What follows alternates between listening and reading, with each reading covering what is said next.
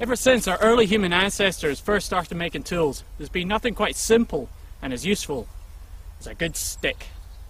This is my walking staff, and in this video I'm going to talk about why I designed it the way it is and how it can be used as self-defense weapon, walking aid, multi-purpose survival tool, and a way to reconnect with our human origins. Stay tuned.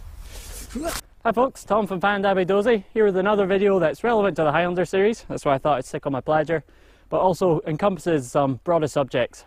So a few people have asked me about my staff, and you know, although it is incredibly simple, I've actually put quite a lot of thought in its design, and I'm very fond of this stick. You know, I've found lots of different useful ways to use it in the field, and also lots of other interesting information about the staff, so I thought, why not do a whole video about it? So from an early age, I've always found a huge amount of joy and satisfaction in making and finding good walking sticks. And I'm sure I'm not alone when I say that. I'm pretty sure there's something very primal within us. No one really knows when humans first started using sticks as tools, but people think that our early human ancestors first started hunting with wooden spears around 500,000 years ago. And our closest human relative, the chimpanzee, has been found to make very simple jabbing sticks for hunting small primates. So it's safe to say that a good stick has been a companion for us for the majority of human evolution. So there's many different ancestral tools that you could describe as a stick, but in this video I'm just going to talk about my staff because this is still useful to me every single day that I'm out in the field. So my staff, believe it or not, is a product of evolution and has been inspired by a couple of previous other sticks I've been using. So the first staff I used in martial arts was the short Japanese Jo staff, which is made of solid oak and is the same thickness all the way along. Then when I was walking the length of Scotland with my buddy Richard, I had a good stick then. I called it my story stick because every single day of walking I would carve a little symbol in the top of it to represent the day, so it was a sort of diary. So some features from the Jo staff with my story stick from walking Scotland turned into this. So if you look at the top of my staff, you might see that there's a Mark III, as this is the third model, so to speak, of this staff. The first one I made was in New Zealand from a piece of manuka, but I then had to leave that behind. I then got a job in Malaysia and I made another one from a piece of jungle wood. I had to leave that one behind. And then I got a job in the Highlands last year and I made this one, a piece of rowan, and I still have it. So this staff is incredibly simple. I made that out of a single newly dead standing rowan sapling.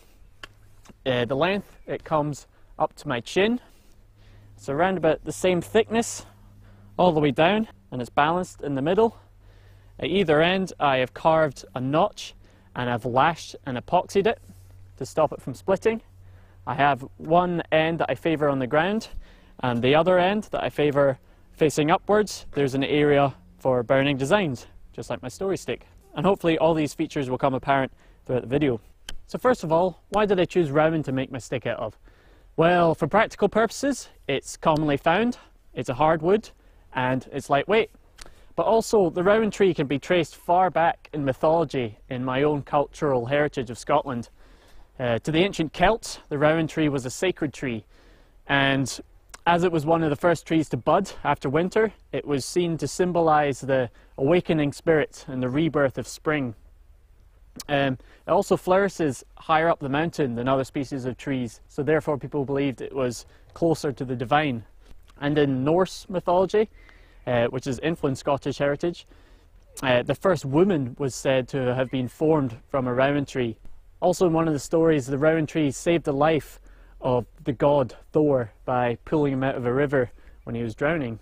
And then right up to the 17th century, Highlands of Scotland, the rowan tree was often planted close to houses as it was seen to ward off evil. Also, twigs of rowan were sometimes used to make good luck charms to protect your house or to protect your cattle. The Gaelic for rowan is Cateren, which means blazing berries, and that could be reference to some of the Celtic symbolism with fire, but also could be just because the berries are bright red. And in terms of using rowan for a walking staff, I found some stories that it was generally good for just protecting you on your journey, so that's why I made it out of rowan. So now for its uses. My main everyday use for it is as a walking aid. I sometimes use a modern hiking pole if I'm climbing up a mountain because you can sit in your backpack, but other than that I prefer this. So simply put, it's just another point of contact on the ground. This helps you keep your balance, it helps you save energy, it aids in testing boggy ground, jumping fences, crossing rivers and streams. It can also be used to keep spider webs and vegetation out of your face when you're walking through the bush, and also something to lean on when you're having a rest. And I chose this particular length because, you know, it's not too long, that it's unwieldy and it's getting caught and stuff, and it's also not too short, so I can use it to descend down steep slopes.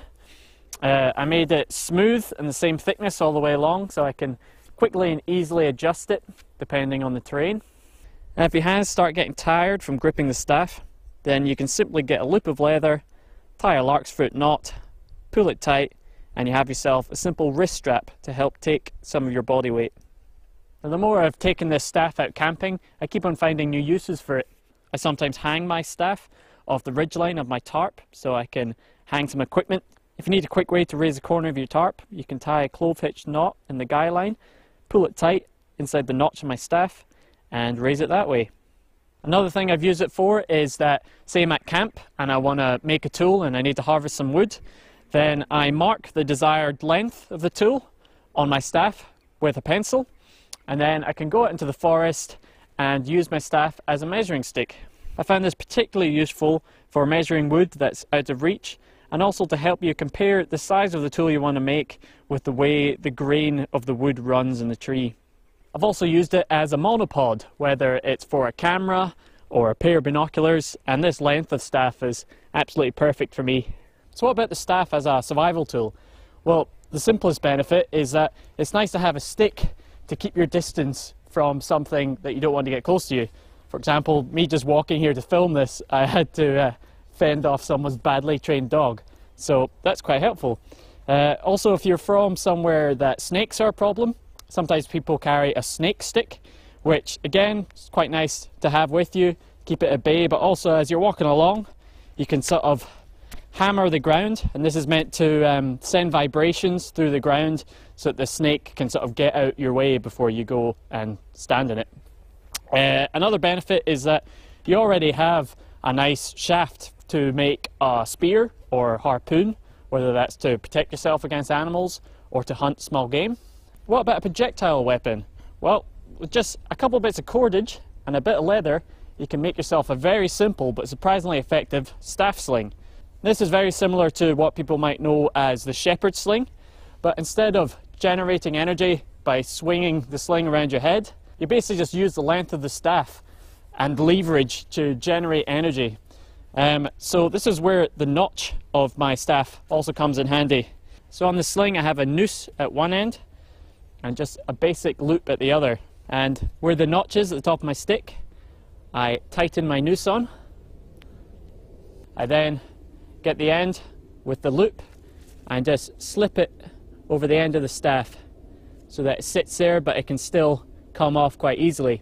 Then with a projectile of your choice, I'm using a big rock, you can put that into the pouch, and to throw it you just imagine your staff is like a trebuchet, and as you launch the staff forward, the sling will come up and over the staff and the loop will slip off the end, releasing the projectile.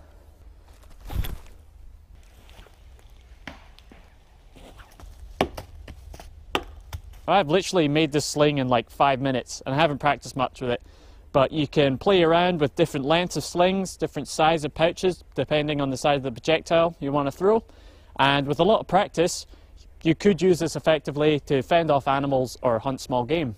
The great thing about this, you can just wrap it around the top of your staff to keep it out of the way. You could also somehow try design it so that it could double up as your wrist strap while hiking. So final thing to cover, the use of the staff as a martial arts weapon. Now, disclosure, I'm not encouraging people to go around hitting one another with sticks, okay? But you know, the staff has been used in lots and lots of cultures all around the world for martial purposes, as well as a training tool for other weapons.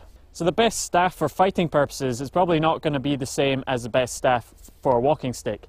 You know, my stick is mainly a walking stick, so you know it's lightweight, it's a bit thin, so maybe not as good for martial purposes. But you know, travelers and pilgrims for centuries have used their staff as a walking stick and their primary weapon. So maybe they found a happy medium in terms of length, weight and thickness. And the really cool thing about the staff for martial purposes is just it's so dynamic. You can do different strikes and slides through your hands. You can use both ends. And that's why I preferred my staff to be smooth and the same thickness all the way along. So as I mentioned before, my only martial experience with the staff is through the Japanese Jo staff. And you know, I still really enjoy practicing different katas and different moves when I'm out in the woods. I sometimes mix up some different bow staff spins as well, just for a bit of fun. And if you want to learn more about Japanese Jo fighting techniques, check out Saito Sensei's videos. I'll put a link in the description below. Now in European martial culture, the staff was commonly known as the quarterstaff in English. And you know, it varied in different sizes, different thicknesses. Some had metal caps on the end to increase damage when you hit someone with it. The European staff fighting techniques and also ways of using the staff as a training tool was recorded by a famous 16th century German fencing master. If you want to learn more about that, I'll put a link to a really good video of some guys demonstrating some of the techniques that he originally recorded. So what about the staff in Scottish martial culture? Well, we can assume that Gaelic warriors in around 15th to 16th century were using the staff as a training tool to fight with other weapons. For example, using longer staffs to train to fight with the Lochaber axe, and maybe shorter staffs around shoulder height for training to fight with the claymore. And fighting with the staff on its own, the famous 18th century Scottish soldier Donald MacBain describes the staff in his book, The Expert Swordsman Companion, which is a great book, by the way. The guy had a mental life. But he describes that the quarterstaff was about 7 feet long and made of ash. And in the book he describes a number of different techniques you can fight with the staff and how it can be used very effectively against lots of other weapons, including the sword. So there you go. Who knew I could talk for so long about a stick? Well, I hope this video inspires people to go out and make your own walking staff, because I think making something so simple, you can learn about a lot of things. You can learn about the biology and the mythology of the tree that you make it from. You can learn some very basic woodworking skills as you shape it. You can then try out some different bushcraft and survival uses. And finally, learn some self-defense and martial art uses of it, of any sort of culture of your choosing. And then you can be reminded about all these things you've learned every time you take your stick out for a walk. So I first want to say a huge thanks to HEIKO from the Cateren Society, who's been a huge help in researching the martial side of things. If you're at all interested in Scottish martial culture, you should check out the Cateren Society's page and also HEIKO's page. I'll put all the links in the description below. If you would like to support the channel, then you can make a one-off donation via the PayPal link in the description below. I'd really like to put a lot more time and effort in this channel this year, so you know, any little donation really helps. Please subscribe and ring the bell so you get notifications for the next video. Like, share with your friends, leave a comment about what other videos you would like to see. You can follow me on social media if you want, and I'll be back with another video as soon as I can. Thanks folks, see you later. A good stick has been the first staff I used in marshmallow. Staff! Get your staff!